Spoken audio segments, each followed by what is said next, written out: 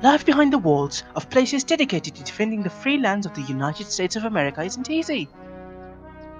And just like always, we delve behind those walls today to see the daily life of personnel in Zanance's USAR.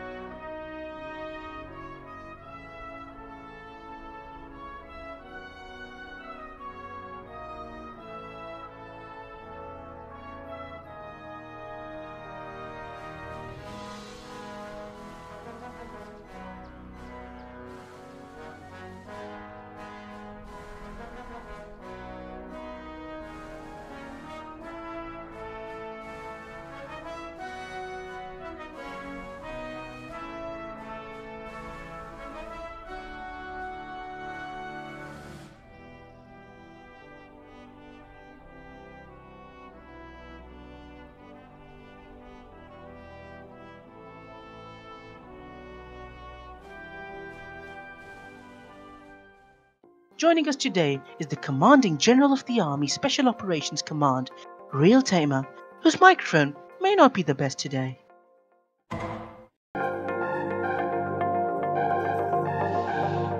Greetings, my name is General RealTayma, and I'm the Commanding General of the Army Special Operations Command. I've been in Zan's USAR for about 2 to 3 years. So, 2 to 3 years ago, I got bored and decided to go through games on the Roblox page and stumbled across Fort Modern. I found this kind of military genre new because it differentiates itself from other military-based games. It doesn't focus on the border games, it focuses on making a genuine United States Army experience. I used to be in USAR before, but it was only for a short period of time, and I forgot most bits about what happened. Although I do remember me being in TRADOC, and that's about it.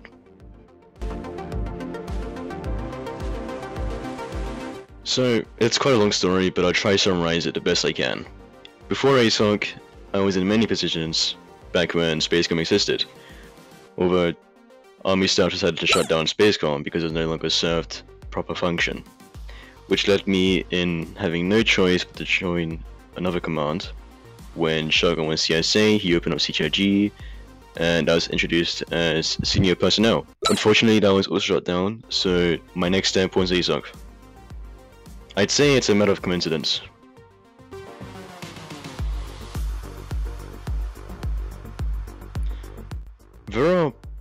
It's a long story. So, my experience for USAR was pretty wild. I was actually in USAR for a short while back in 2019 when I was in TRADOC, though I did fail the Drill Sergeant Academy, and that led me to leaving USAR because I just couldn't be bothered anymore. Though I did rediscover USAR on the 15th of July 2020. Yeah. And I just took a walk around Fort Modern. Then I saw Spacecom having a tryout there at the paths and decided, you know, why not join it? Because if I was gonna fail, at least I would have experience from it. I did my laps, rock climbing, infantry training, and more. The tryout map was on Orbital Station 1, which is actually what MIC or CID uses now for their tryouts. USAR was very fun, and I managed to get in quite a few positions. I started off in the level space infantry and applied for an instructor position. At the time, Spacecom did fascinate me, as it was super unique and amazing at the time. Like, it really does differentiate itself from other units in ForceCom, TRADOC, ASOC, anything else. Its high-level technology just fucking blew my mind. Sometime later, I joined Section 3 as a Sergeant Major for a person named Zanance, which was a military section that got shut down because Zen decided to cheat in a 1v1 against Shotgun. Though I was over 2 positions, company staff or 11th Recon Squad. Now, I did want to be a part of the Orbital Chop Shock Troopers, but I knew that was out of my league, so my best option would be 11th Recon Squad. And at the time, 11th Recon Squad was still very unique, so I decided to take 11th Recon. Wasn't anything too crazy though. In a nutshell, I led a unit that had a few of the most elite personnel in Spacecom, disregarding ODSC and Noble. Shotgun, who was a CG at the time, moved me and my units into what Spacecom had, their unofficial unit, CTRG. That happened because Shotgun wanted CTRG to become more official. Over the long months in Spacecom, I was in multiple raids and learned from Highcom, especially Shotgun, and everyone else's leadership skills.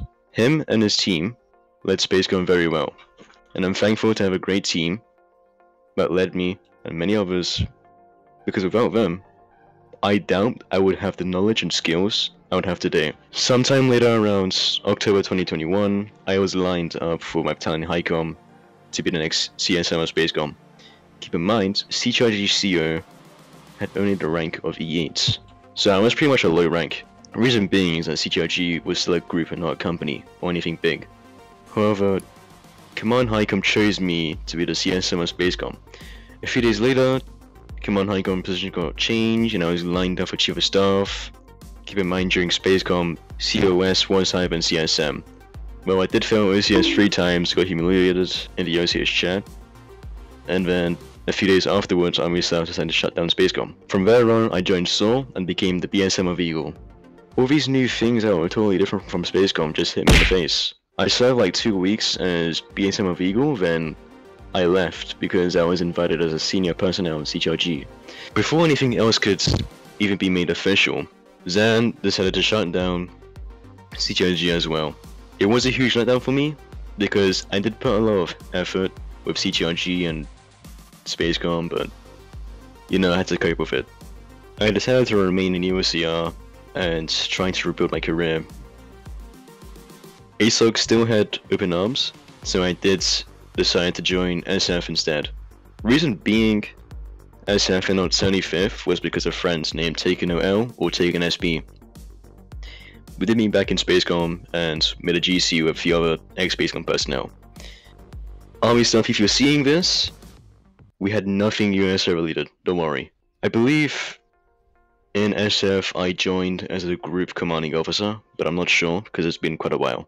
I joined Bravo Company as a platoon leader, and I was actually meant to stay there temporarily because Taken wanted me to join like SF, but I ended up having a wide opportunity in 75th, and was very welcome to it. In a matter of 2 weeks, I jumped from platoon leader to battalion commanding officer of 1RB, which is the main fighting battalion. I do recall the majority of 75th being on good terms with me, which helped me gain a good reputation. From there on, I jumped the ranks from XO to CO, COS to DCG, and finally CG. I've pretty much been in almost every single staff position for the past 2 to 3 years, and they've been an amazing journey for me. Like, I've met new people, I attended thousands of CTs, constantly wanting to improve my FAR skills. I learned how to manage and create documents, ORBATs, activity in a unit, the Trellos, so many things.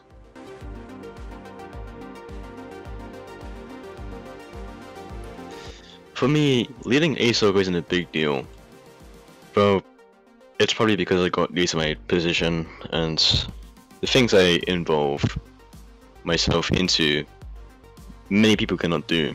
One of the issues in USAR is that personnel will make new friends, and because of their emotions, which we can't really help, they will try to defend them from like CIA reports or any sort of trouble.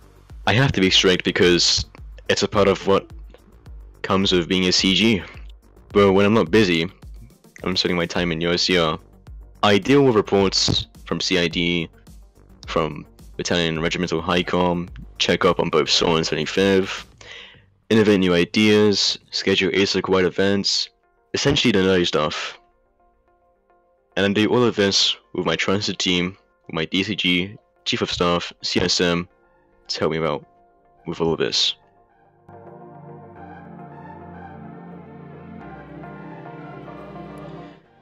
To be honest, ASOC doesn't skirmish against other military groups as often, and it's because of the war. Obviously the war never happened, and so the hype of war games is over.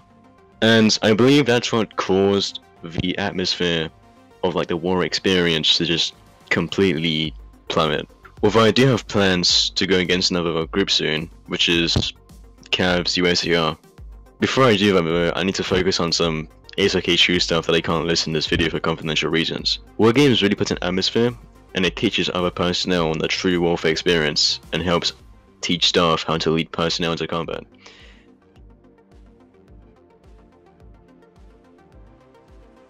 due to the tech we have in USAR, I would say our pilots are the best of the best. Other military groups will have other systems, such as a buzzer system or typical WASD, QE, you know, basic Roblox system. However, the pilots we have in USAR are open to organized and high quality technology, which allows our pilots to build their aviation skills the best out of any other military group I've been in.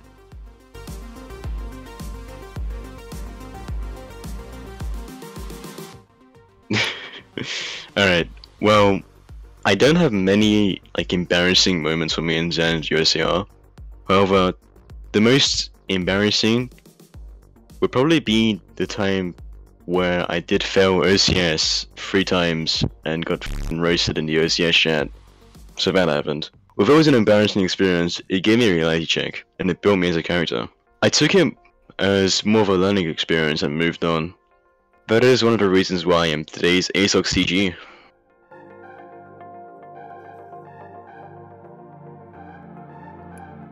Honestly, I don't have a main reason to stay motivated, nor do I even need one.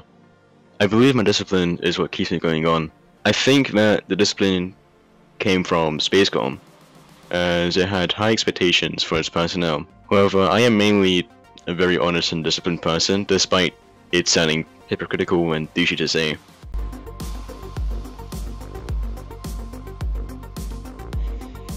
One aspect that I think Zanance can improve on is probably the map on Fort Martin. Like, I've seen civilians bypass the parachuting system so that they can, you know, get free skydiving and shit. So it's easy for them to raid. I believe that's one of the issues that Zanance or many developers can work on.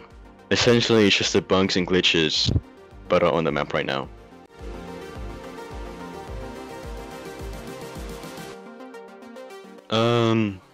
On a scale of 1 to 10, I would rate Zanance USAR as a solid 8 out of 10. For some people, USAR is simply, you know, some Lego army group, you know, some like cringe military experience. But for others, people have actually changed because of their experience in USAR.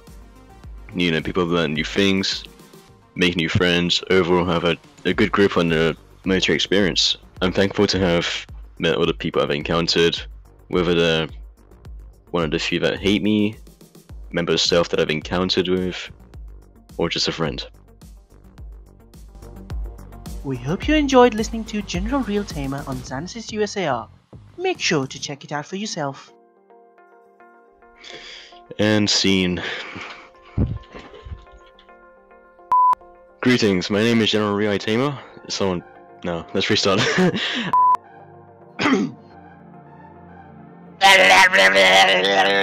Well... shit. Because it differentiates ourselves. Oh, I can't even say differentiate. Oh wait, I don't have an answer to say.